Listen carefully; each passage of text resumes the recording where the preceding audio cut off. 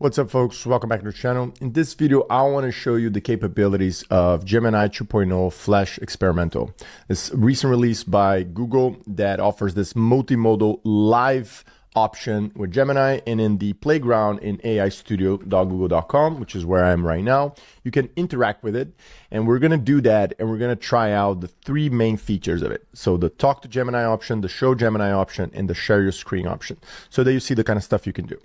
So when I click here on Talk to Gemini, this is what I get. Hey, how's it going? I'm doing a video about how to use AI for doing certain tasks on your computer. What kind of tangible tasks do you think are really nice to automate using LLMs and AI in general? That's an interesting topic. I think that automating tasks such as writing emails, summarizing long documents, and transcribing audio files are all very useful applications of LLMs. Okay, sorry. This is really interesting, but what I really care about is like workflows that involve, integrating different providers and, doing something a little bit more complex than just, summarizing emails and things like that. What do you think are like interesting options? I understand. So you are looking for more complex automations. I think that using AI to manage your calendar and scheduling meetings, or to create and manage social media posts across different platforms, could be interesting options. Do these ideas resonate with you? Yeah, these ideas are great. Thank you very much. All right, folks. So as you can see, I'm going to refresh this page so we can see the options again. But as you can see, the Talk to Gemini option is super fast. You can interrupt, and just like in the real-time API by OpenAI, you can talk over it, and it's quite powerful, quite interesting, right? And the second option that I think is quite interesting is if we click on Show Gemini and then use our webcam to talk about different things in our put in front of the model and see if the model knows about it. So I'm going to try that with different objects here, and we'll see what happens. All right. So I'm going to click on Show Gemini. Hey, can you tell me what you can see? Sure, I can do that. I can see you are in a room with white walls and some framed prints hanging behind you. I also see you are wearing a baseball cap and glasses. Is there anything else you'd like me to describe? Yeah, what am I holding in front of you? You are holding a round white object with the word loop printed on it. Would you like me to tell you anything else about it? Yeah, can you try to guess what that is?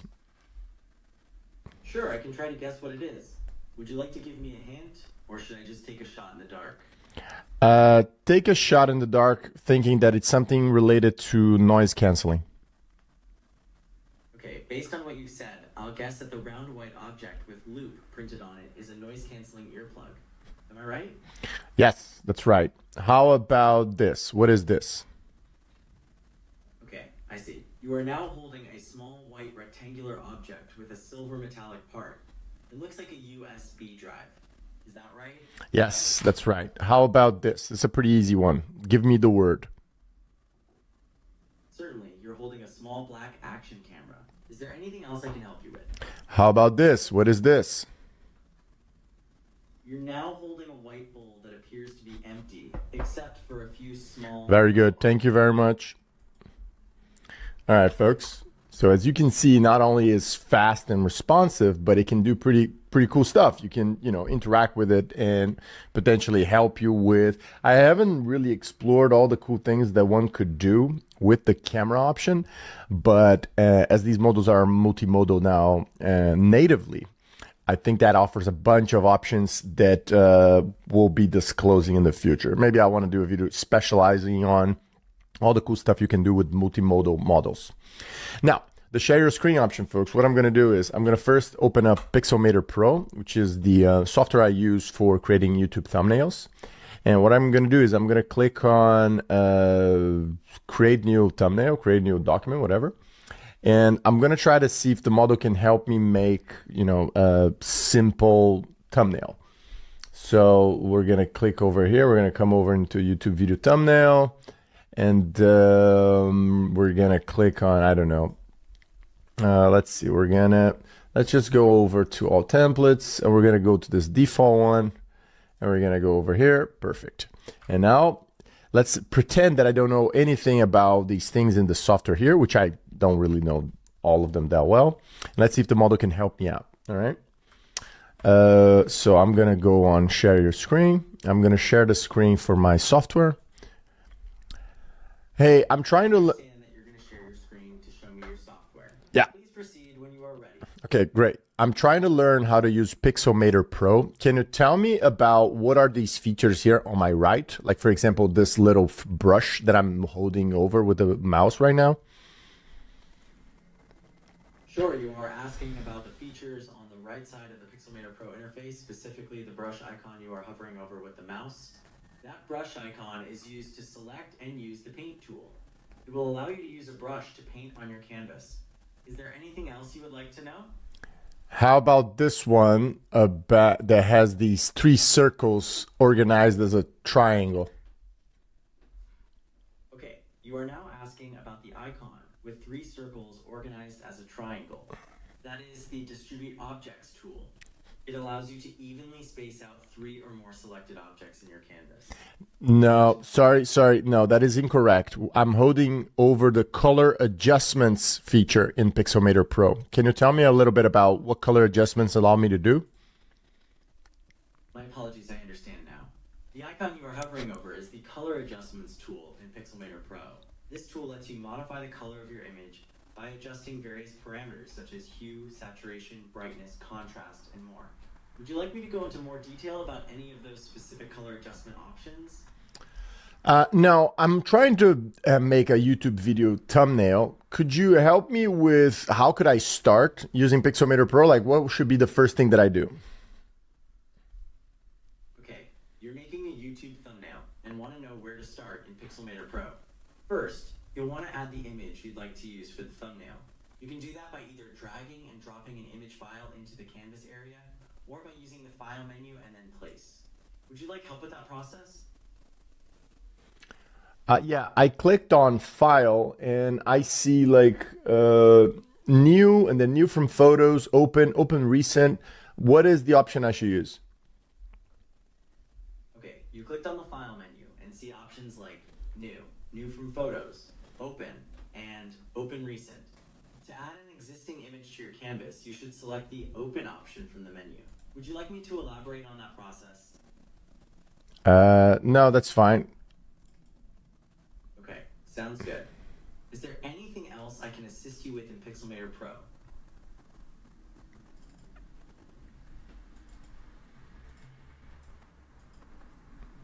All right. What can you tell me about the photo that I uploaded?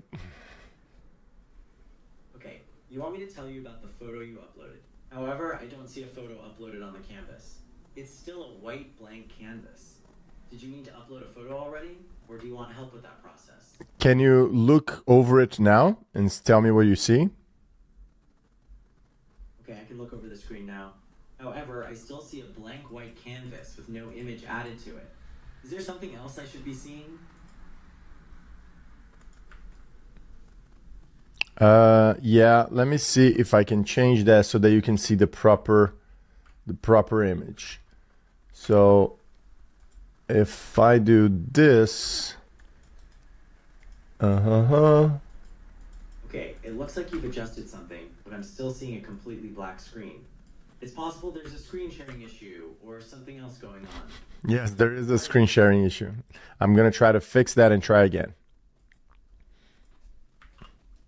All right, folks. So as you can see, it's not perfect, but we're gonna try again. I'm gonna click on share your screen. I'm gonna click on the, I'm gonna click to go entire screen now, folks. And I'm gonna go over to Pixelmator Pro. Hey, can you tell me what you see? Sure, I see that the user is in Pixelmator Pro. I can see a photo of a person with glasses and a hat sitting at a table using a laptop. There are also some editing tools on the right-hand side and a code snippet. Perfect. Sorry, I'm working on a YouTube thumbnail and I want to use this photo. What should be the first thing that I do? The video is about using AI tools to do different things. Okay, so you are creating a YouTube thumbnail with a photo in Pixelmator Pro for a video about using AI tools. A good first step for your thumbnail could be to crop the image and adjust the composition so it's focused on the main subject. Would you like suggestions about any specific part of the thumbnail creation process? Yeah. What do you think how do you think I should crop this image? Like, what should be the subject? The most prominent part of the image is the person using the laptop, so it would make sense to crop the image so that the person is the subject of the thumbnail, and the surrounding elements are more in the background. You can do so by adjusting the cropping handles to focus on the user. Is there anything else I can help with? No, that's pretty good. Thank you very much. You're welcome. Is there anything else I can assist you with? Nah, it's fine. So folks, as you can see, it's not perfect because the model sometimes hallucinate things that are in the picture just to give an answer, like you just saw with Pixelmator Pro and just inventing functionality. But when you give it information about what it is, it can be really helpful to help you navigate new software and, you know, work on code and things like that. So I still definitely recommend you play around with this, experiment with it, and see what kind of stuff you can do. And to finish things off, I think the other thing that you can do with this model is literally write text to it, right? So you can literally say, hey, can you tell me about things I could automate using LLMs like the recent release from Google of Gemini 2.0 experimental. Sorry, not experimental, Flash experimental. And the model is, there you go. Automate tasks like content creation, data analysis, or customer service using LLMs. Would you like to explore any of those areas in more detail? And that's it, folks. You can interact with it in the stream real time option. We interact with it and the answers are always in text. But if I go into create prompt, I can send that to the actual model and get just a text-based response like I'm going to do now. And as you can see, super fast given the capability and performance of the model. And we can actually inspect a little bit about those capabilities by going to the actual original post, Google Gemini 2.0 release post.